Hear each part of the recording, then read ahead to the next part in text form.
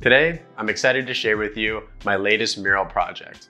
I also wanted to give you guys a look into my mural painting process. I hope that this video can provide some insights as to how to paint your own large-scale mural, and I'm going to go over everything from start to finish. I hope that you enjoy. So I wanted to give you guys a little bit of a backstory about this project before we get into the painting process. It starts with an email through my website inquiring about a mural for a space at Woodbine in Danforth that repeatedly keeps getting tagged.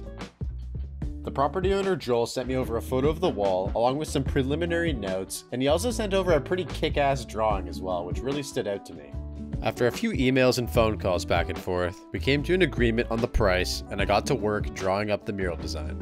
Joel has lived in the area most of his life. I wanted the mural to reflect the historic nature of the Danforth and Woodbine area, while also embracing growth and change. A blending of the old and the new. I included an old streetcar that used to run across the Danforth, way before my time, some classic signage that was pulled from old photographs of the Danforth, as well as a barber pole as a nod to all the barber shops located in the area. Flowers grow into full bloom from the bottom of the design, and the star of the mural is this female figure holding a flower of her own. She's looking playfully at a hummingbird who's flying towards her. She represents new growth into what the Danforth is becoming, while the hummingbird is a symbol of good luck to come. I hope that when people see this hummingbird coming over the hill, that it brings them good luck on their morning or evening commute. The mural design was a big hit with Joel, and he approved the concept right away. Now, it was time to get ready to paint. This mural, like most of my murals, is going to be painted using spray paint. I typically use the brands Montana Black, Montana Gold, and Montana 94, but I personally like Montana Black the best. For this project, I actually had my material costs covered by a grant that I obtained through the City of Toronto's Street Art Division, also known as Start Toronto. My homie Thea is here to help explain a little bit more about the Start Support Mural Grant that I got. Hey, I'm Alethea, and I'm the curator for Street Art Toronto's Start Support Mural Program. The Start Support Mural Program is a program for either property owners or mural artists to apply to, which helps bring murals to life on public-facing walls for property owners who are experiencing repeated vandalism. They can apply and receive up to $2,500 in materials through the program. For more information, if you have any interest in applying to this program, you can go check out streetarttoronto.ca, or you can also email me at startmurals@gmail.com, and I'd be happy to answer any questions.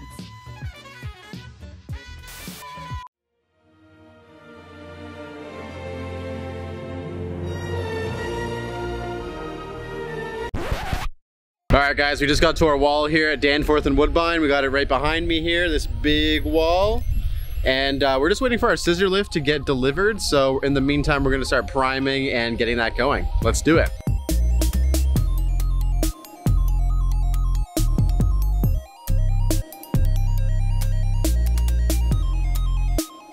After priming the wall, I begin painting some random shapes. No, these aren't some cryptic symbols which translate to a conspiracy theory.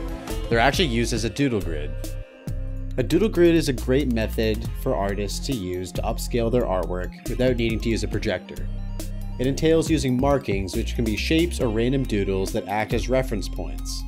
After creating my markings, I overlay my mural sketch directly onto a photograph of the wall. I can then see clearly how the artwork will fit onto the space. I can use this as reference while sketching my design onto the wall. Once I'm happy with the sketch placement, I print out the image and use it to begin sketching my mural.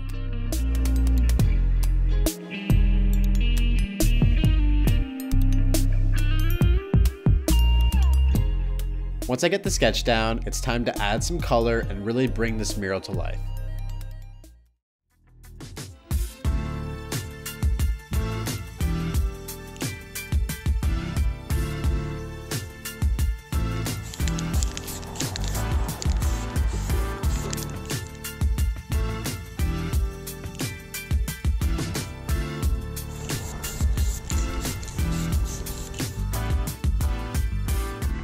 My painting process involves a lot of layering. I start by filling in an area with a midtone, then add layers of shadow and highlights to give it definition. I then outline it with black and add black to the core shadows to really make it pop.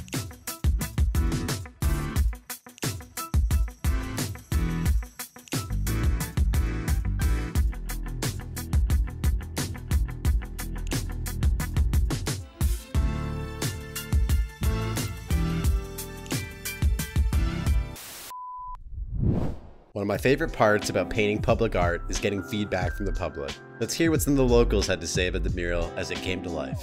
It's so beautiful. Amazing. I really like it. Thank you, bro. Oh. I've been walking off Woodbine for about 30 years, every day, every other day. And to see this piece of beauty and incredible art, it just makes my day and puts a smile on my face. And I thank you. You know, I've been driving by here the last few days, and I've seen the mural sort of take shape, and I really like what I see. It's you know, the great addition to the neighborhood, and it's lovely to see something on the back of this building, and especially one that looks as good as this. After painting here for a week straight, I realized how many people actually drove or walked by this wall on a daily basis, and it was cool knowing that my artwork would have a positive effect on a lot of people. I think it was safe to say that the mural was a big hit in the neighborhood. And now for the final mural reveal. Enjoy.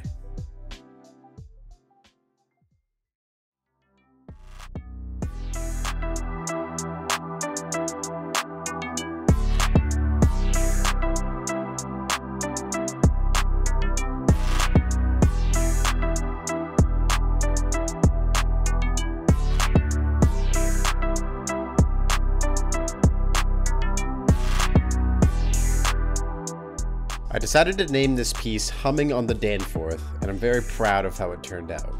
I don't get to paint too many large-scale murals in Toronto, so whenever the opportunity arises, I'm extremely grateful. I asked Joel to meet me at the wall for a reveal, because he had not seen the mural since I started painting it. He arrived with his mom, who used to work in the building for many years, and they got to say a few words for me. This mural simply is sensational. It encompasses all of the things that remind us of the Danforth, but it also reminds us of how long we worked here and how much we loved this building.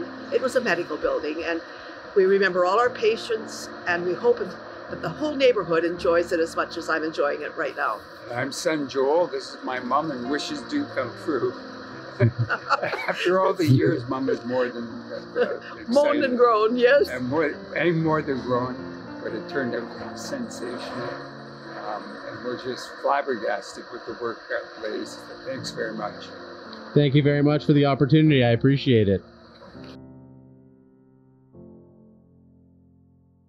Well guys, that's it for this project. I really hope you enjoyed watching this video, and if you did, please consider liking and hitting the subscribe button below. It helps me out a ton. I have a lot more mural and artwork related videos planned for the future as well, so keep your eyes out for that. I'd also be happy to answer any questions that you may have about my mural process, mural artwork, or anything in general. So please feel free to leave a comment down below and I'll get back to you. Thank you so much for watching again, and I look forward to seeing you guys in the next video. Peace.